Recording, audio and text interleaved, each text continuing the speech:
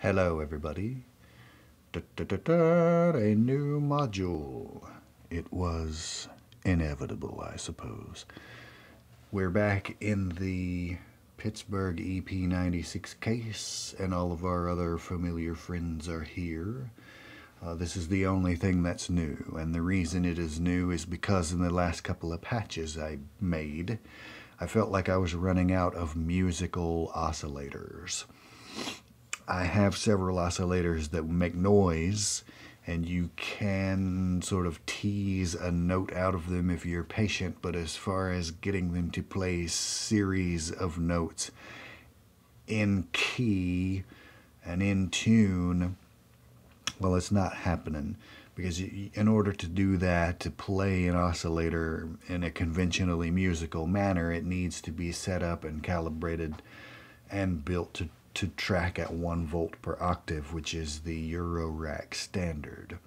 And I felt like I wanted more melodic content, and I didn't have anything that would do it for me. Now, I do have some multi-purpose modules that could potentially do the job. Bastel Tromso, if you set it up correctly, you can use its timing oscillator as a volts per octave oscillator. Warps, Mutable Warps has an oscillator in it.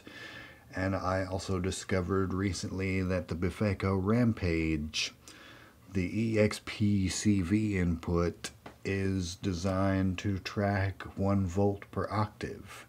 And at high frequencies, the Rampage can be played as a musical oscillator. It makes me wonder if the make noise function can also do that, and I will conduct some experiments and probably make a video about that real soon. But the problem with using a function generator as an oscillator, you can't use it as a function generator, and man, I needs me them envelopes, you know what I'm saying? So that would be like something I would do in an emergency. Also, the Tromso, if I use it as an oscillator, that kind of rules out using the bit crushing or sample rate reduction effect.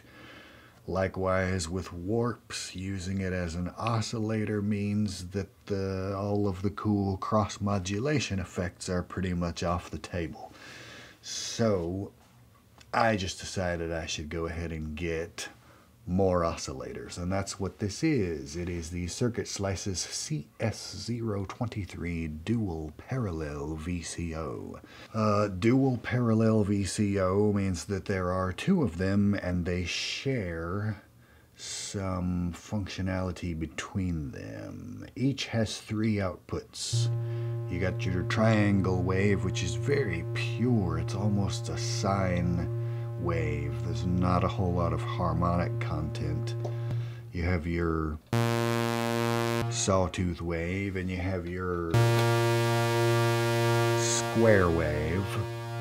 The square wave has pulse width modulation, or well, there's a pulse width control, which you can adjust manually.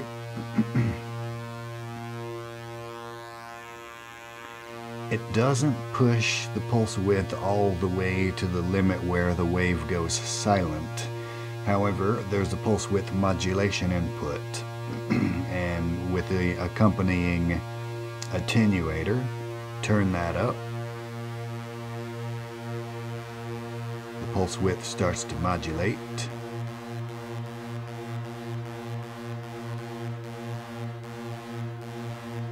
And it will, with enough CV voltage, push into that threshold where the wave goes quiet. Now, the pulse width only affects the square wave, but your pulse width modulation input applies to both oscillators. So if I turn on the other oscillator, which is over on the left, you can hear them both, and there is a frequency modulation input, and it also affects them both. There's a switch to change the FM from linear to exponential.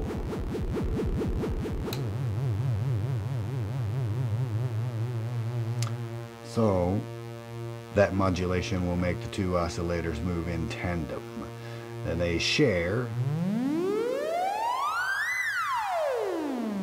a frequency control, but they have independent fine-tuning knobs, so you can tune these to an interval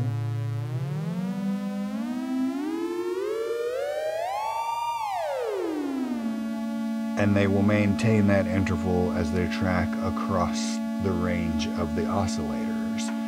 And now there is a switch to push oscillator 2 into low, which I think is an octave lower.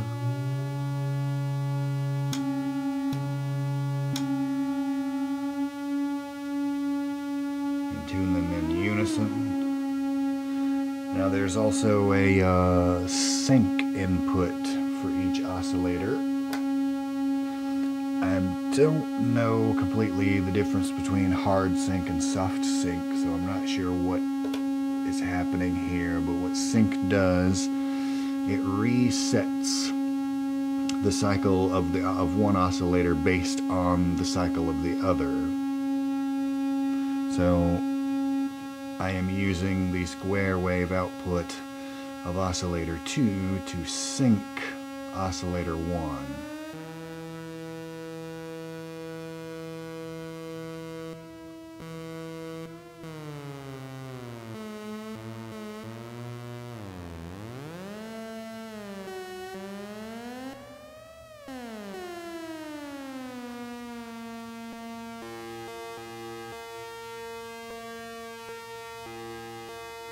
And you can get some strange effects that way.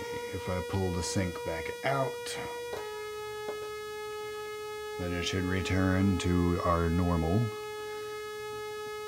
sawtooth wave.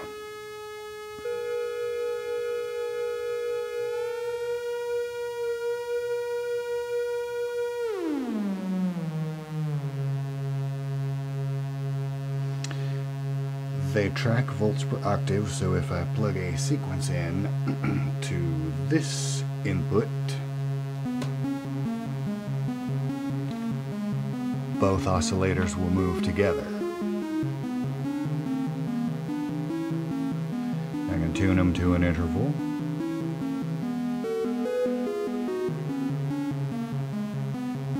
I can tune them in unison. And the interesting thing about this is that I could use two channels of my quantizer, and the way the quantizer works, whatever note you have your oscillator tuned to is the root note of the scale. So this volt per octave input is normal to the other one, so if you control oscillator 2, you also control oscillator 1, unless patch something into oscillator 1's volts per octave, and then it controls separately. If I take out this one, then oscillator 2 remains still while oscillator 1 is sequenced. So they can be controlled independently, although they share one common basic tuning knob. I thought this was quite interesting. A good way to get two more oscillators for the price of one. And it works, and I'll probably be using it in some cool and exciting patches later on. Subscribe if you're interested in that coolness and excitement. And of course, I must thank my patrons because they paid for this. Thanks, you guys. And that's pretty much it, so I'll catch y'all next time.